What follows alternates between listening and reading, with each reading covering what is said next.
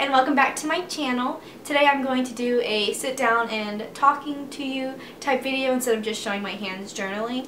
I wanted to talk to y'all about journal prompts because I know a lot of times when I sit down to journal, some days I just have no clue what to journal about. And so I think it's important to keep a list of journal prompts so you can just kind of refer back to it and be like, okay, that sounds like a good one to do today. Obviously, if you keep different types of journals, journal prompts are going to range. And what I mean by that is if you're doing like a diary journal, then obviously you'll have prompts to write like pages about. But other types of journals, like the ones that I keep mostly, are like art journals or the ones where you can put pictures in and fold outs and stuff things into pockets and stuff. So those can be general ideas, kind of like bucket lists. The list that I have created today is 25 different prompts, and they kind of range between like the diary prompts and the art journal, life journal prompts. So it goes in the between. But in the future I will create specific videos for journal idea prompts for the more artsy journals, the life journals, and then some for the strictly just writing journals. Sorry if my glasses are glaring. I would take them off, but I really just am so blind, so I'm not going to do that right now. I don't have contacts. Number one on the list is bucket list. I absolutely love keeping bucket lists. Even if you just have a diary type journal, I think you should keep a bucket list somewhere in there. It is so important to just have a list of things that you want to do before you die. It doesn't have to be extravagant or crazy. It can be literally whatever you want to do. And it's fun to just look at that one day when you're extremely bored and you're like, what do I do? And you can just look at that and be like, I can mark this off of my list today. And I don't know, I think that's really fun. The second thing I have is things I love. So I really like to keep a list of things that I love. It can range from literally anything in the entire world.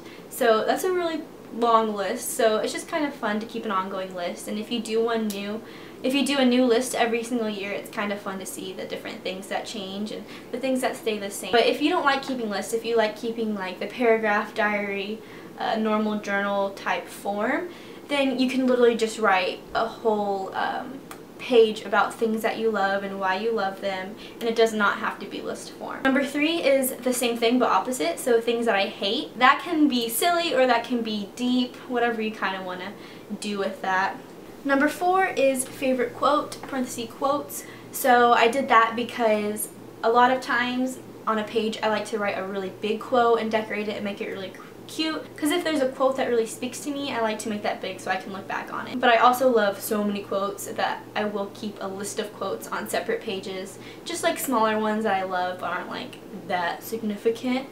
Same thing pretty much with all of these. If you don't like keeping lists, you can write about a quote that you love and why you love it and who wrote it and what it means to you, and that can be like the diary form. Journal prompt number five is favorite things. In parentheses I have movies, music, etc. You can keep a list of literally anything. That's why I love a list, and it's fun just to see how tastes change and what you're liking in the moment. So you can make a list of favorite things, or you can make a list of favorite movies, favorite music, favorite foods, just a bunch of lists like that, or you can just write a whole page about your favorite things. Number six is about my day. If you had a really intense day, those are fun to write about, or if you had a really boring day, sometimes those are interesting to write about too, or journal about. I made a page the other day. I just took a picture of my room. It was a super lazy Sunday, and I kind of just wanted to document the simple Sunday in my Spotify playlist, and so I have a video of that up. But you know, just talk about your day or journal about your day. Number seven is Dear Future Me. So I think it's really interesting to write to Dear Future Me and just kind of write a whole letter to yourself about where you are now, where you want to be in the future, or where you think you're going to be in the future, or just whatever you feel like writing to your future self. That's super interesting. Also, you can reverse that and write to your past self and things that you would tell yourself, knowing what you know now. Number eight is goals. So that's just basically what it is. If you want to write like New Year's resolutions or just goals for yourself that you want to keep track of, it's really good to write those down and write why you want to have those, or you know, if you're doing them or if you're not doing them, or just whatever you want to write about your goals. Number nine is your dreams, which is different than your goals.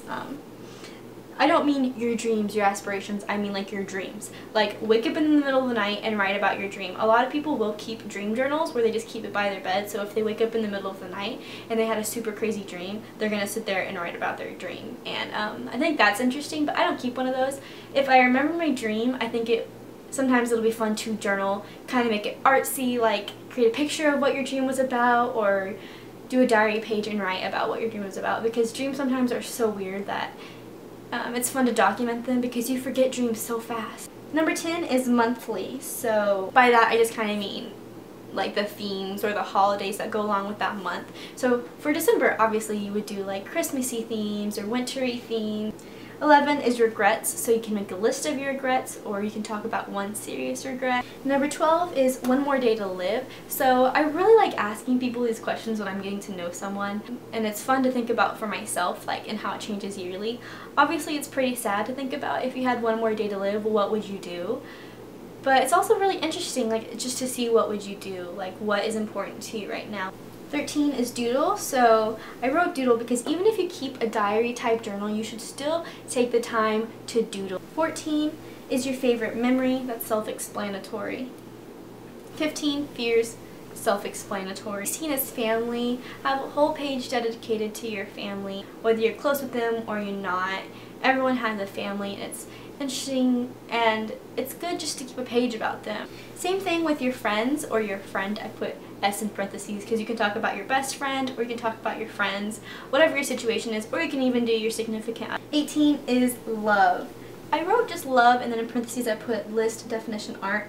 Kind of take with this word what you will, whatever you are interpreting from the word love. Some ideas to go along with that would be maybe you want to make a list of your expectations. I mean, not necessarily like that could be bad, but like a list of things that you want your significant other to have and you're not gonna settle, you know what I mean? Or you could do your own definition of love, like what does love mean to you, and you can kind of write about that. 19, I have collage. So make a collage of words, make a collage of pictures, make a collage of materials, whatever you want to do, but collages are awesome and they're kind of a good way to just put a bunch of emotion on paper. 20 is hobbies, so that's self-explanatory. 21, I have concerts/events. So for me, I used to go to so many concerts. I don't go to as many anymore because of my tinnitus, but I do love keeping a list of all the people that I've seen because it's so cool, because sometimes you forget, you're like, oh my goodness, I cannot believe I saw them. So keeping a list is pretty fun. Also maybe keeping a list of concerts you want to go to. But I also put /events, so if you're someone who doesn't maybe go to that many concerts but you go to a lot of musicals or plays or whatever the event is, you can keep track of that or keep a list of events that you want to go to. 22, I have books/movies you want. So I really like to keep a list of books that I want to read and movies that I want to watch, or whatever it is that I want to do. That's not necessarily something that goes on your bucket list. 23 is pet peeves. So this one's self-explanatory as well. I think it's funny to keep track of them. 24 is a letter to someone. Write a letter to someone, make it deep, make it funny, make it silly, make it whatever you want, but write a letter to someone whether you're giving it to them or not. 25 is grateful for. So keep track of what you're grateful for. I think that's super important to do just because, you know, life gets crazy and it gets sad and it gets hectic or just whatever it is, and it's important just to stay grounded in what you're really grateful for. So that is all I have written down. It's only 25. You have a whole world of things to write about. I will make more of these videos and more specific to types of journals, but this one was just a general one to get it started. So I really hope you enjoyed it, and don't forget to leave comments down below if you have anything you want to say, and I love you guys so much. Don't forget to subscribe, and I'll see you guys in the next video.